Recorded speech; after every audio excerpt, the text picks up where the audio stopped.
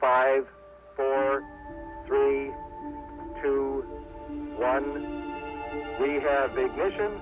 It has been 45 years since NASA launched the Voyager One spacecraft into the solar system, and even though the spacecraft were only built to last 5 years, it's still travelling through never-before-seen parts of the universe. But now, this legendary spacecraft is starting to send some strange data back to NASA, and it has left many of the space agency's top scientists puzzled. Today, we'll be taking a look at some of the strange data being sent over by the Voyager One spacecraft. Let's begin. The Voyager program started in August of 1977, when NASA launched the Voyager 2 spacecraft to encounter Jupiter and Saturn, before making its way to Uranus and Neptune. A few days after the Voyager 2 was launched, its twin spacecraft, the Voyager One, was launched as well. Both of these spacecraft were nearly identical. They weighed about the same as a small car, and the most important part of this whole mission was to launch them at just the right time. There was a unique window of opportunity that NASA saw in 1977, where the planets of interest were perfectly aligned for efficient exploration. During this window, each spacecraft could move from one planet to the other without having to deviate too much from its path. However, NASA intentionally added a 16-day gap so that the two would have a slightly different path.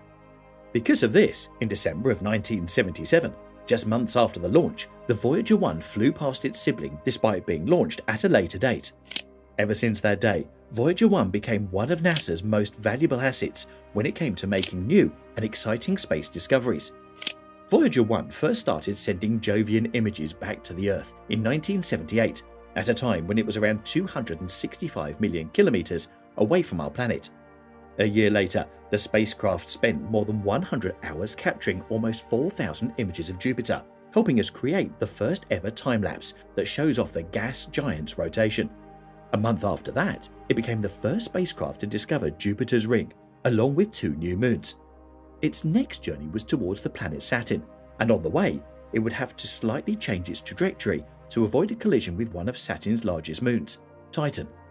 During Voyager 1's orbit of Saturn, it discovered 4 moons and sent numerous images of the ringed planet back to NASA. After this, NASA decided it was time to end the Voyager 1 mission, and while the Voyager 2 would continue its race to the ice giants of Uranus and Neptune, becoming the first spacecraft to do so, the Voyager 1 would begin its journey to reach the outside of our solar system. The Voyager interstellar mission officially started in 1990. At a distance of about 6 billion kilometers away from the Sun, Voyager 1 sent back stunning images of numerous different planets, taking the first ever family photo of the solar system.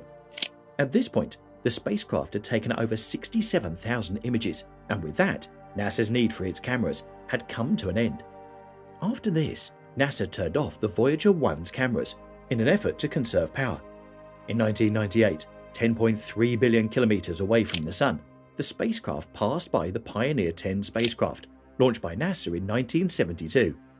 Up until that point, the Pioneer 10 had been the farthest man-made object from the Earth, but now that title belonged to the Voyager 1.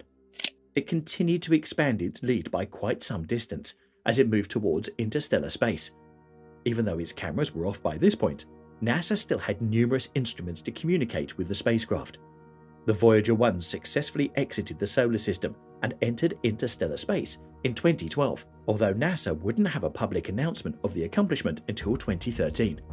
It was now moving away from the Sun at a speed of 61,197 kilometers per hour. Its sister aircraft, the Voyager 2, wouldn't leave the solar system until 2018.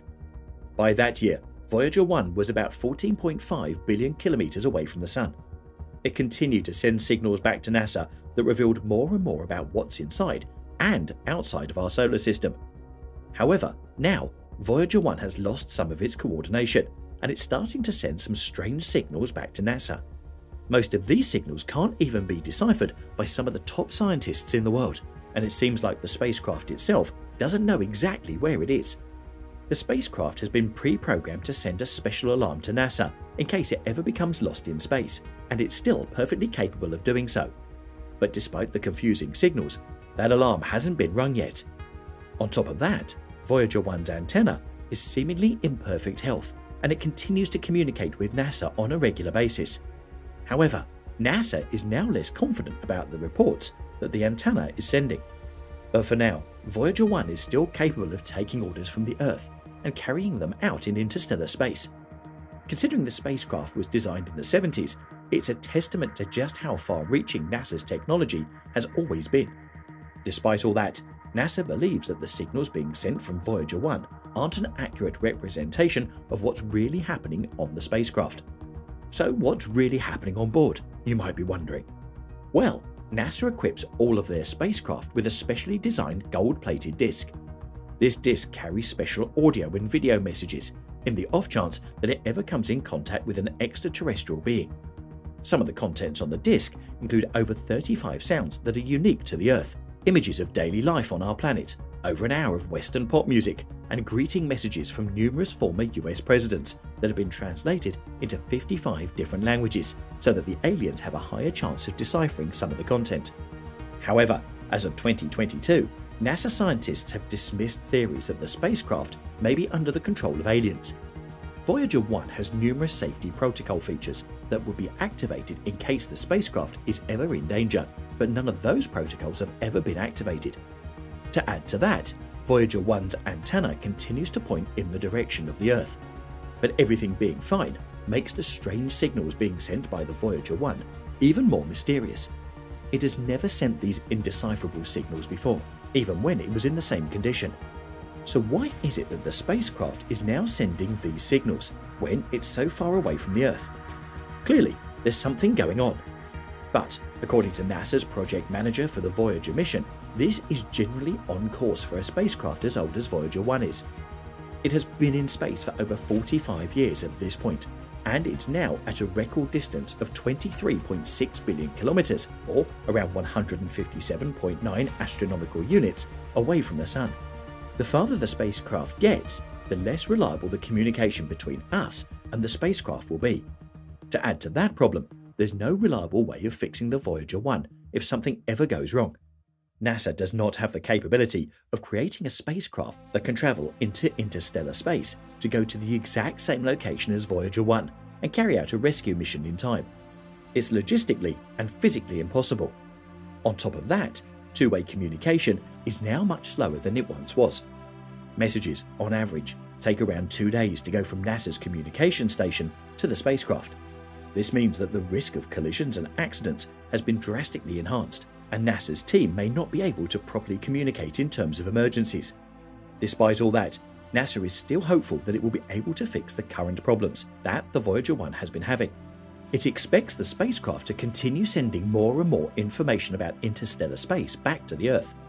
The sheer distance of this spacecraft from the Earth makes any sort of communication at all, as delayed and unreliable as it may be, extremely valuable for NASA. For now, NASA is using this spacecraft to test the limits of its past and present spacecraft. This data will prove to be indispensable for all future space missions that the space agency carries out. However, there will come a time when the Voyager 1 is no longer able to communicate with us back on Earth, and with each passing day, the chances of an accident abruptly bringing the mission to an end are greater. So far, it has managed to outlive the circumstances surrounding it. That's a wrap for this video. How long do you think Voyager 1 will continue to send back data? Let us know in the comments below. As always, don't forget to like this video and subscribe to our channel for more videos like this. See you in the next one.